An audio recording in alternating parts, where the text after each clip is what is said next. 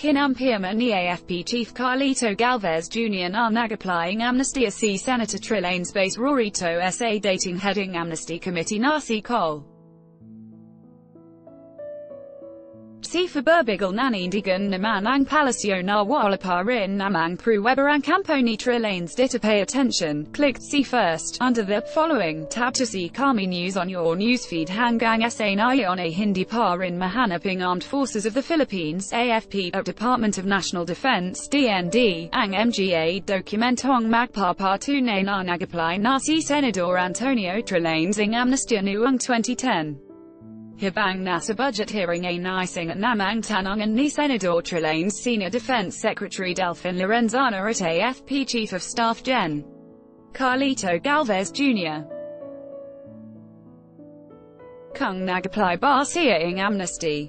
Nalaman naman ang kami na sabi ni Galvez there were some lapses na hindi naibaba yung documents SAJ1, which was the repository of documents kasama yung oath. Yung ano namin, yung papers were not brought down, sabi ni Trillanes, so nag-apply ako, sir, sagot naman ni Galvez according to Berbigal, sir, yes, si Col. Josefa Berbigal ang dating heading Amnesty Committee Secretary at noon. Nagbigay na rin ng affidavit si Berbigal na nag-apply at kumpleto ang requirements ng Senador noon at siya mismo ang nag-process nito. Pay attention, using free Basics app to access internet for free. Now you can read Kami news there too. Use the search option to find us.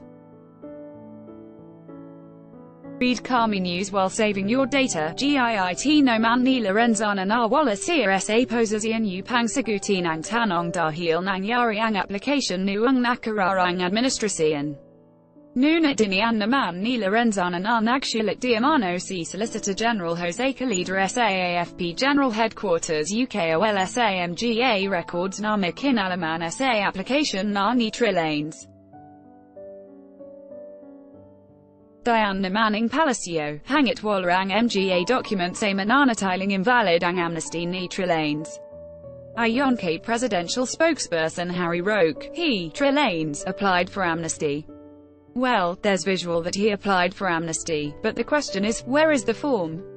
It all boils down to, where is the form, and the form is all important because the form contains the admission of guilt, which is a sine qua non requirement for grant of amnesty. Unfortunately, we are governed with the rules of evidence, best evidence rule. You have to prove first and foremost why you cannot produce the original document. He, Trillanes, is unable to produce it, dagdag pa base sa reporting Philippine Star. Para naman kay Presidential Chief Legal Counsel ati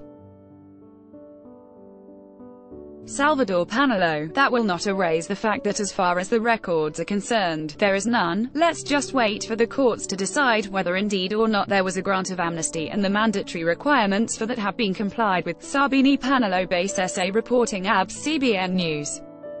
SA darating na October 5, 2018 naman ang hearing ng Makati City Regional Trial Court, RTC, Branch 150 kung saan nakahan ang kasong coup d'etat ni Senador Trillanes.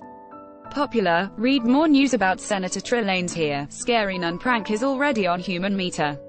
Many of you had asked us to shoot the nun prank, and we did it. So, today we are proud to present you an extraordinary lady, Scary Nun. In this episode, she is going to roam the streets of the Philippines and scare innocent people, on Kami Human Meter YouTube channel. Source, kami.com.ph. Think it is important. Share with your friends.